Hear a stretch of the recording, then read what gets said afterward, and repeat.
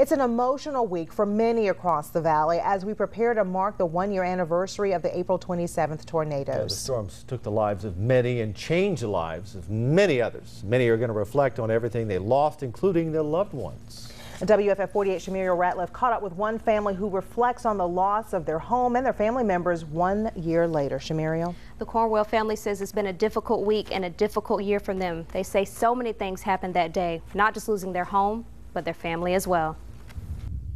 April 27th, 2011. You know, I remember vaguely details when we woke up trying to make sense of where we were at because it didn't look anything like where we were.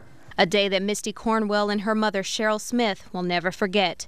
They've spent the last year trying to heal. It's been bad. I mean, there's good days and there's bad days, and there's a lot more bad days than good days. When the tornado blew through Orville Smith Road last April, it destroyed the Cornwells' home and took the lives of Misty's 15-year-old daughter Katie and her dad Harold Fitzgerald, who they called Butch. And we just kept saying over and over again, I love you, I love you, I love you. And it just got so hard to hold on.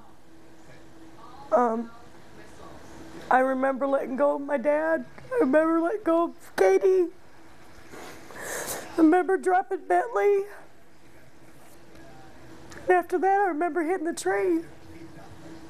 And it's just, that's something I think about every day. I know I can change it. But if I'd held on tighter, would it made a difference? Now 1 year later, the family is trying to deal with the emotional memories all over again. It was Katie's birthday without her. Then it was Easter without her, without my dad. And then, you know, we have Friday.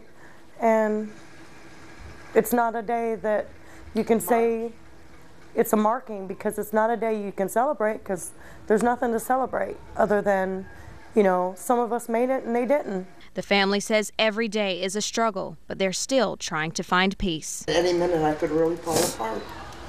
They say that will come, but there's a lot of healing that's going to have to, I think, come before you find all that. And that's hard, because I still don't understand why.